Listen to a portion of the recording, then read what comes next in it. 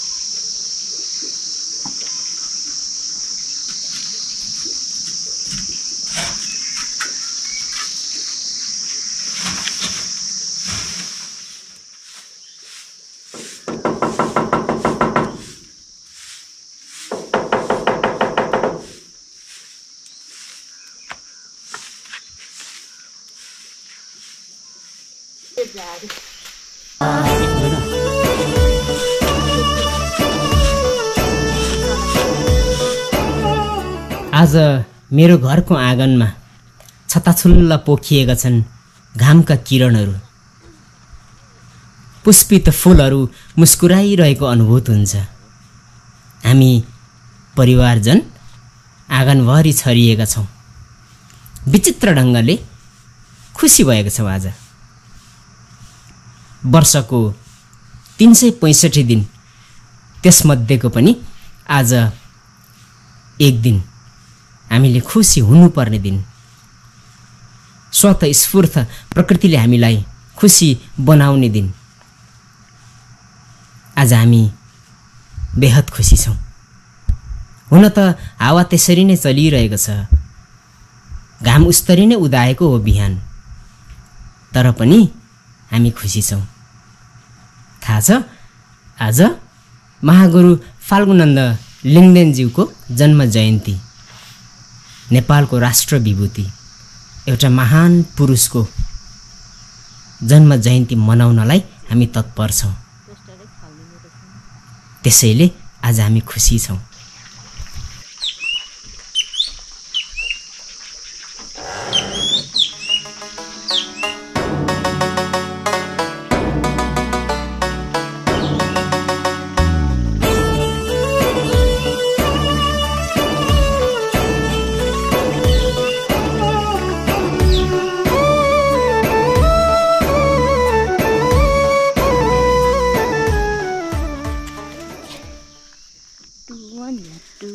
ठुलो फुलेको रहेछ अहिले चाहिँ, तल्लोपट्टि पनि छ।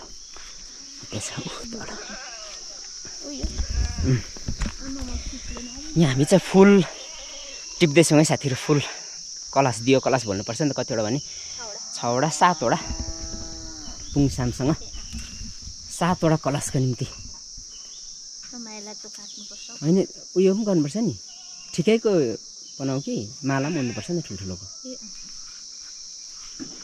अहिले माला हुनु अब अलिक मसिनो टिप्नु न त त्यो कति पुग्छ साह्रै छोटो काट्यो है होइन कलशमा किन छाया हेर्नुहोस् साथीहरू दुईजना कस्तो छ बिहान आज एकदम मजाले घाम लागेको छ आज चाहिँ हाम्रो महागुरु फाल्गुनन्द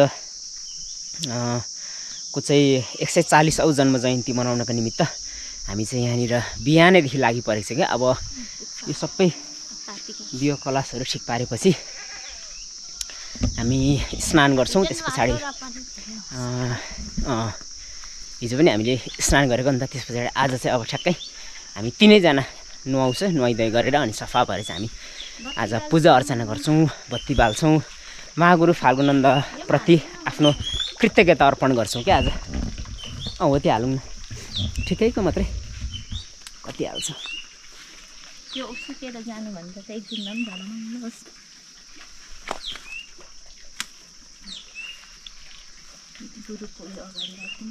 अलिक ठुलो काट्यो बरु फेद अहिले फाल्दा हुन्छ कि 3टा काट्यो अब हामी कलश भर्छौँ आज बिहानैदेखि यहाँ चरा आएर कति गीत गाइरहेको छ क्या साथीहरू कति मजाले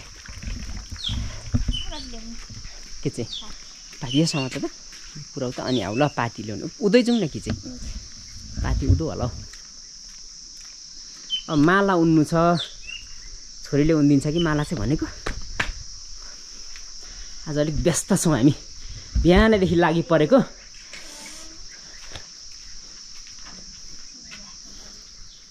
त्यहाँ माथि जुरेली कति आएको रहेछ हो यहाँ एउटा फुल अलिकति साइड लगाउ हेर है यतापट्टि लाएर अर्कोमा अल्झाइदेऊ न हो त्यता गरेर अर्कोमा अल्झाइदेऊ भाँच्ची छ नि यस्तो जुन पर छ होला पाती होइन त कुरो छ है पुरा तल बाटो लाइनमा पनि होला त्यहाँ छैन भने कुरो छ है कुरो लामो काट्नु बरु माथि फ्याँक्दा हुन्छ ल पाती चाहिँ यो सबैभन्दा पुरानो फुल भन्छ नि त साथीहरू एकदम शुद्ध मानिन्छ यसलाई त्यही भएर पाती चाहिँ कलशहरू भर्दाखेरि हामी पातीको युज गर्छौँ क्या अझ माङसेबुङतिर त कस्तो हुँदो रहेछ भने त्यहाँ चाहिँ धर्मावलम्बीहरू धेरै होइन अनि ठाउँ पनि अलिक सुक्खा भएको कारणले गर्दा उहाँहरूले चाहिँ पत्ता मात्रै टिपेर पनि गर्नुहुँदो रहेछ क्या त्यो पातीको संरक्षणको लागि अब चाहिरहन्छ जतासुकै फुलका वृक्षहरू देखिन्छन् पुष्पित फुलहरूले मन आनन्दित बनाएको छ हामी नेपालीहरू 4 वर्ण 36 जातमा विभाजित छौँ तर यो देश हामी सबैको एउटा साझा फुलबारी हो त्यही फुलबारीमा रम्ने हामी किरात जाति आज हामी किरातीहरूको महान पर्व एउटा महापुरुषको जन्म जयन्ती हामीलाई असल बाटोमा दिशानिर्देश गराउनु हुने एउटा महापुरुषको जन्म जयन्ती मनाउनु पाउँदा आफूले आफूलाई भाग्यमानी सम्झेको छु हाम्रा आउँदा पुस्ताहरूले पनि उहाँहरूको गाथा गाइरहनुपर्छ किरातहरूको उत्थानको निमित्त उहाँले आफ्नो जीवन त्याग गर्नुभएको छ ब्रह्मचारी जीवन व्यतीत गर्नुभयो यो धरतीमा त्यसैले उहाँ मेरो निम्ति महापुरुष हामी सबैको निम्ति महापुरुष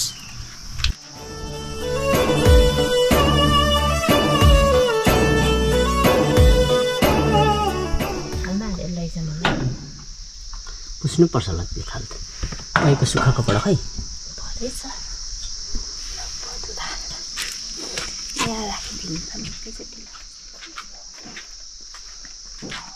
एकै हातले पनि बोकिदियो मैले म कस्तो बोलाउन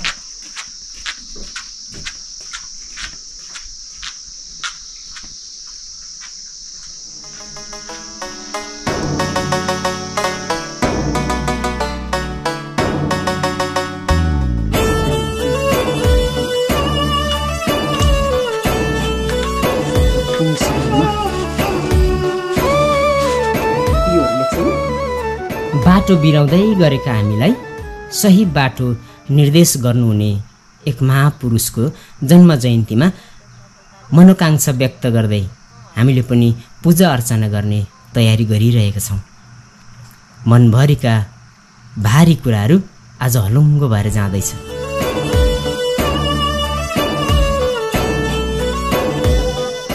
हामी फलफुल टिप्न आएको छौँ है साथीहरू। आज भगवानको अगाडि राख्नलाई भेट्छौँ। अब त्यो टिपौँ न। यति साइ ठुलो यो माथि पनि रहेछ अलिक बिस्तारै भाँचिँदैन होला। भाँच्यो भने मलाई केही नभन्नु। के भन्नु र भाँच्यो ल बिस्तारै नुहाइदिए दुईवटा होस् त्यताको भयो भयो काँचो रहेछ नि त। त्यति फुल्ला तिनवटा मात्रै भएको ऊ यहाँ रहेछ ठुलो छेउमै एकछिन ल हेरौँ ल कत्रो छ त्यो तातेको होला अलिकति। अब किवी टिप्नु अस्ति नै केरा पकाएको भए त त्यो पनि चढाउनु हुँदैछ नि। केरा अस्ति ठुलो घरि छ साथीहरू हाम्रोमा केरा। त्यो चाहिँ अस्तिदेखि त्यो चाहिँ काटेको भिडियो बनाऊ भन्दा के गर्दा भ्याइएन क्या। तिहारदेखि यता त हामीलाई अब बिजी नै रहिराखेको छौँ। त्यहाँबाट छिर्नुपर्छ ल। फुल पनि त टिप्नुपर्छ। यहाँ चाहिँ हामी किवी टिप्दैछौँ भगवान्लाई चढाउनु। मजाले कति भयो टिप्नु हुन्छ भरिन्छ थाल चाहिँ भरिनु पऱ्यो नि त। त्यो किवी त पुस्नुपर्छ त। अहिलेको सुक्खा कपडा छैन।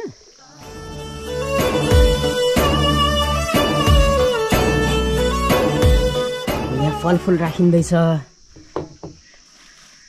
गुरुको फोटो छ नि साथीहरू। यतापट्टि चाहिँ महागुरुको मैले अहिले बिहान राखेको महागुरु फाल्गुनन्द लिङ्गदेन जसको चाहिँ हामीले 140औं जन्म जयन्ती मनाइरहेको छौँ। उहाँकै कृपाले गर्दा आज हामी किरातीहरूले चाहिँ सुध्रने मौका पाएको छौँ क्या। आस्था विश्वास आफ्नो आफ्नै हो तर जे होस् कुनै एउटा आदर्श पुरुषको विचार उहाँको चाहिँ दर्शनको कारणले गर्दा कुनै एउटा व्यक्ति सुध्रिन्छ भने त्यो चाहिँ सबैभन्दा महत्त्वपूर्ण कुरा हो जस्तो लाग्छ मलाई।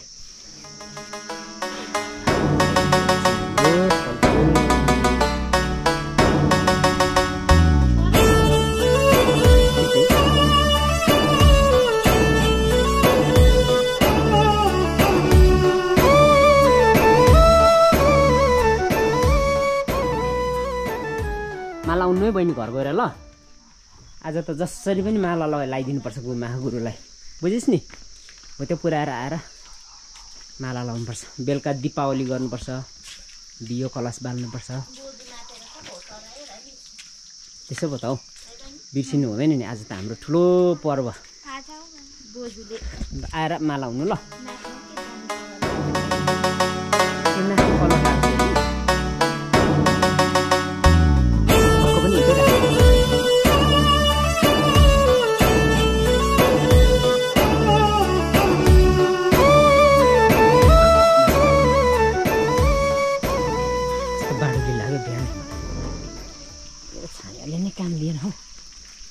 घामले गर्दा मेरो छाया परेको छ।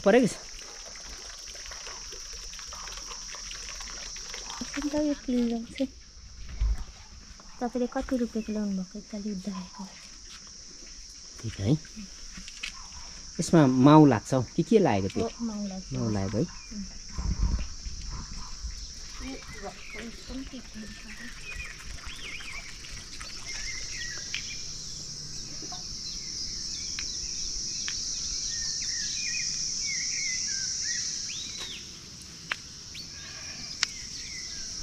त्यो मजाले फुल्यो है अहिले पो।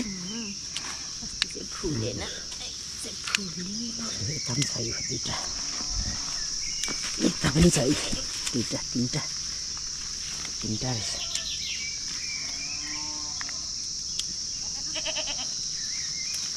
यो चाहिँ मालाको लागि साथीहरू गुरुलाई माला अर्पण गर्नुपर्छ हामीले। त्यस कारणले गर्दा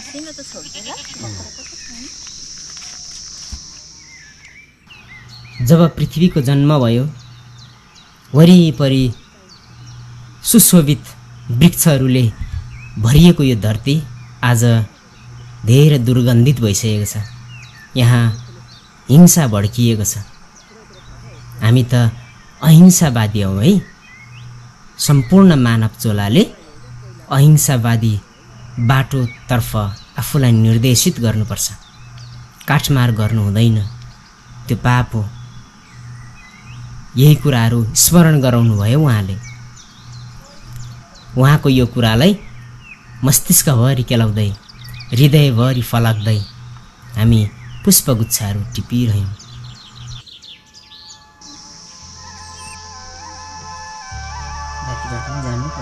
हेर्नुपर्ने जस्तो घाममा हाम परेर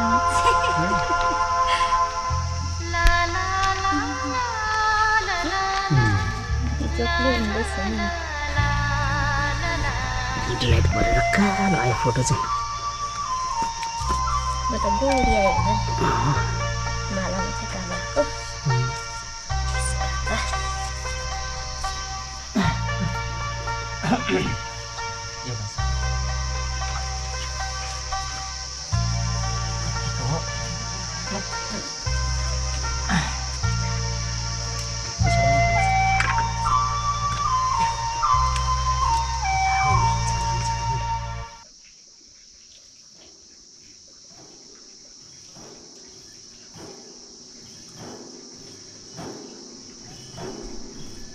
हामीले यहाँ यो पनि ठिक पारेको थियो, ठिक लाग्यो ल।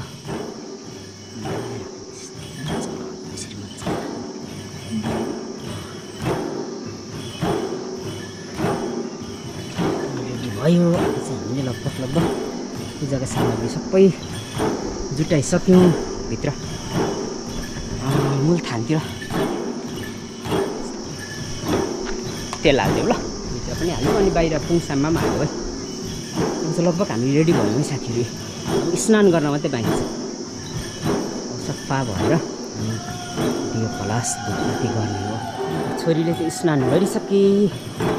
अब हाम्रो पालो छ दुईजनाको, त्यस पछाडि मात्रै पूजा सुरु हुन्छ है साथीहरू। निकै टाइम लाग्यो नि त, किनभने यता पुङसाम पनि सफा गर्नुपर्ने हुन्छ होइन। त्यहाँबाट अब पूजा सुरु हुन्छ। हाम्रो पहिला सुरुको पूजा त्यहीँबाट सुरु हुन्छ। त्यस पछाडि भित्र हाम्रो मामथानमा, अनि मात्रै हामी बाहिर निस्कन्छौँ। बाहिर चाहिँ आज हाम्रो महागुरु फागुनन्द लिङ्गदेनजीको जन्म जयन्तीको निम्ति हामीले यहाँ तयारी गरिरहेको छौँ। मजाको भएको छ र साथीहरू भर्खर नुहाइसक्यो होइन। दिपा र नानी चाहिँ अघि नुहाइसक्यो। अब चाहिँ हामी पूजामा लाग्छौँ। बिहानभरि लाग्यो यो दियो कलशहरू ठिक पार्नुपर्छ नि त। त्यो पनि अब धेरैवटा ठाउँ हुन्छ, त्यो भएर निकै टाइम लाग्यो फुलहरू उन्नलाई। छोरीले अघि नुहाइसक्यो। ल अब हामी गरौँ ल पूजा। पहिला ल्याऊ नानी, धुपभित्र छ धुप। त्यो धुपको उयो ल्याउ त छोरी। यहाँबाट सुरु गर्नुपर्छ नि त। हामी चाहिँ हाम्रो पुङसामबाट हाम्रो पूजा सुरु हुन्छ क्या। पहिला बाहिर पूजा गर्छौँ। अब हामीलाई त त्यत्रो छैन ज्ञान होइन, र पनि यसो घरको एउटा आस्था हो नि त। अनि घरमा सुख शान्ति समृद्धि होस् भनेर चाहिँ हामी धुप लाउँछौँ। अनि यसो मनोकामनाहरू प्रकट गर्छौँ आफ्नो। यस्तै हो अब। ल अब यहाँनिर पहिला हामी यो गर्नुपर्छ क्या, आफूलाई चोखाउनु पऱ्यो नि त। हामी चोखाउनुको लागि चाहिँ साथीहरू यो सिदाङ पानी भन्छ, तिलजाउँ पानी क्या, यो चाहिँ हामी प्रयोग गर्छौँ, खान्छौँ। अनि शरीरमा यसलाई छर्किन्छौँ होइन। अनि यो चाहिँ आफूलाई भयो। अनि यो चाहिँ हामी देउताको लागि भने चाहिँ हामी छुट्टै प्रयोग गर्छौँ। त्यसरी अब आज चाहिँ विशेष हाम्रो पर्व हो क्या। ल छोरी अब यो चाहिँ आफ्नो लागि, यो चाहिँ देउताको लागि ल। सुक्ती गरेर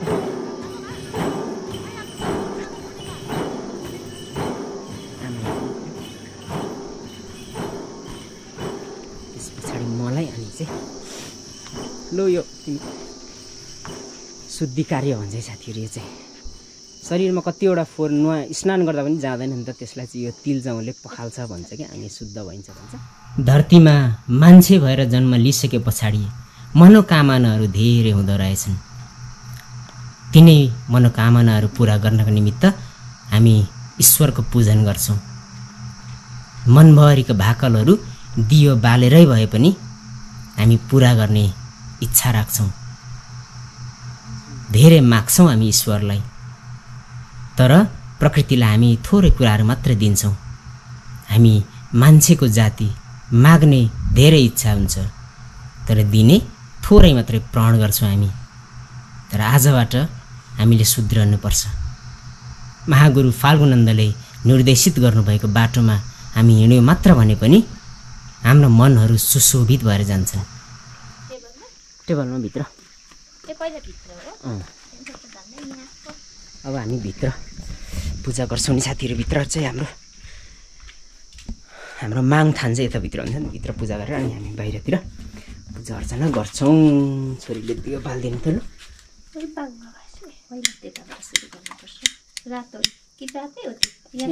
छोरी साइड ल्याइदिनु ल ल ल बालिदिनु। दियो बल्यो एउटा है, 3वटा दियोहरू हुन्छ नि त साथीहरू। यो माथि भएर हिमाङ छोरीले दाहिनेपट्टिबाट बाल्नुपर्छ, त्यसरी बाल्नु पऱ्यो।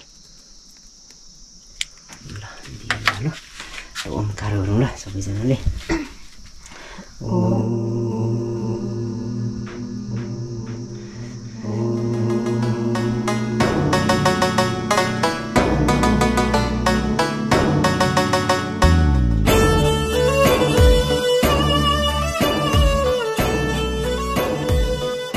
प्रिय दर्शकवृन्द, हामीले चाहिँ भित्र पनि पूजा आराधना सकेको छौँ। अब चाहिँ हामी हाम्रो देश नेपालको राष्ट्र विभूति महागुरु फाल्गुनन्द लिङ्गदेनज्यूको आज 140औँ जस्तो मलाई लाग्छ होइन, 140औँ जन्म जयन्तीको पावन अवसरमा चाहिँ हामीले यहाँ पूजा अर्चना गरेर कुलदेवतालाई चाहिँ हामीले चाहिँ बल बिन्ती मागेको छौँ होइन। शुद्धि शान्तिको साथ हामीले पूजा गरिरहेका छौँ। आशा छ प्रकृति खुसी हुनेछ आज। अनि हामीले चाहिँ अब आज महागुरु फाल्गुनन्दको जन्म जयन्तीको अवसरमा धुपम दीपम दियो कलाश फुल अक्षता गरेर चाहिँ पूजा अर्चना गरिरहेका छौँ। कृपया भिडियो हेर्दै गर्नु होला साथीहरू। अनि दिपाले लगाएको मालाहरू साथीहरू यो चाहिँ देखाइदिनु पर्ने अरे। यो चाहिँ माला बिचबिचमा डिजाइन पनि निकालेको अरे नि त होइन। यहाँ चाहिँ हाम्रो ल अब यहाँ पहिला यसले चाहिँ गरौँ ल त्यो यताको त्यो सबैलाई ल छर्कन हुन्छ सबैलाई पनि। अब देउतालाई एकछिन म यता सिर्छु।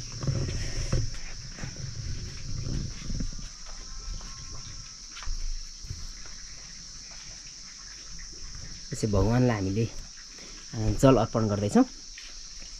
त्यस पछाडि अब हामी दियो बाल्छौँ। यो दियो छोरी छोरी यसलाई मिलाउँ सिधा बनाऊ ल। हावाले छेकन हावाले डिस्टर्ब गरे साथीहरू, डिस्टर्ब गरे हावाले र बल्छ ल। एउटा दियो पनि बढ्यो मजाले छेकिदियो है। अलिक बढेपछि त हावा पनि टेर्दैन।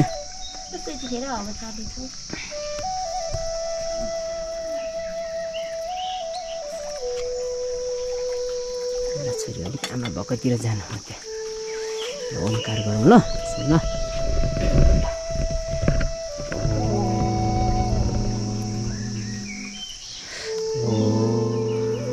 सुन्दर भन्दा पनि अति सुन्दर यो धरतीमा जब मानव जातिको सृष्टि भयो तब यहाँ हिंसात्मक कुराहरूले पनि बास लिन थाल्यो। हामी मान्छे मात्र यस्तो चिज हौँ, यस्तो वस्तु हौँ जो धरतीबाट मासिएर जाँदा धरतीलाई कुनै असर पर्दैन। विद्वानहरू यसै भन्ने गर्छन्, सम्झेर ल्याउँदा हो जस्तो लाग्छ।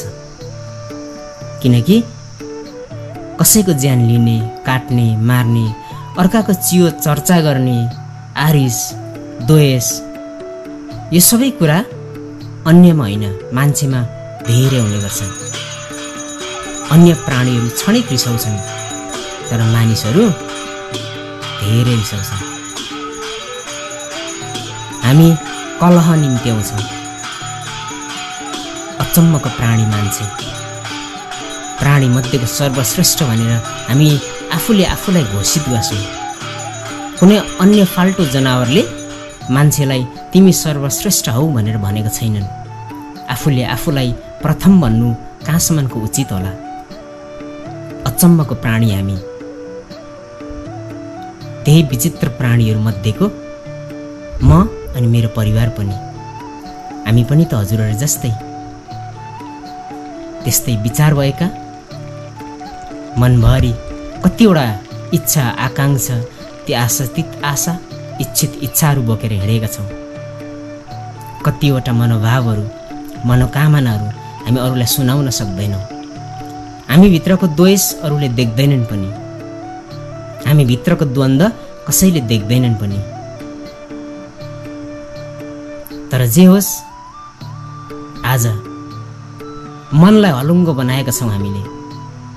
कता कता प्रफुल्लित मन बोकेर धरतीलाई फेरि पनि एकपटक मगमगाउने इच्छा लिएर, अभिलाषा लिएर आज हामी तीनजनाको परिवार महागुरी फाल्गुनन्दज्यूको जन्म जयन्तीमा आफ्नो इच्छित इच्छाहरू प्रकट गरिरहेका छौँ। आशा छ सम्पूर्ण मानव चोलाले आजबाट एउटा असल बाटो अवलम्बन गर्नेछ। विशेषतः किरात जातिहरूले आजको दिनबाट हिंसा, हत्या, अन्याय र अत्याचार गर्ने छैनन् र सहने पनि छैनन्। हिंसा गर्नुभन्दा हिंसा सहनु महापाप हो भन्छन्। आजको दिन हामी किरातीहरूको महान दिन। अन्य धर्मावलम्बीहरूलाई पनि म शुभकामना अर्पण गर्न चाहन्छु। हजुरहरूको प्रिय धर्ममा हजुरहरूको प्रिय अभिलाषाहरू लुकेर बसेका हुन्छन्। हाम्रो पनि धर्म प्रिय नै छ र यही प्रिय धर्मको प्रिय अभिलाषाभित्र, प्रिय दर्शनभित्र हामी लुकेर बसेका छौँ, छरिएर बसेका छौँ। विश्वभरि छरिएर रहेका सम्पूर्ण किरात जातिहरूलाई आजको दिनको हार्दिक मङ्गलमय शुभकामना अर्पण गर्न चाहन्छु। हजुरहरूको दिन शुभ रहोस्, रात शुभ रहोस्। किरातीहरूले कतै बाटो बिराएर नहिँडिदियोस्। आज त मैले यति भने, भोलिको दिनबाट कतै कसैको पाइलाहरू खराब बाटोतर्फ उन्मुख नहोस्। यही शुभकामना अर्पण गर्न चाहन्छु सबैलाई।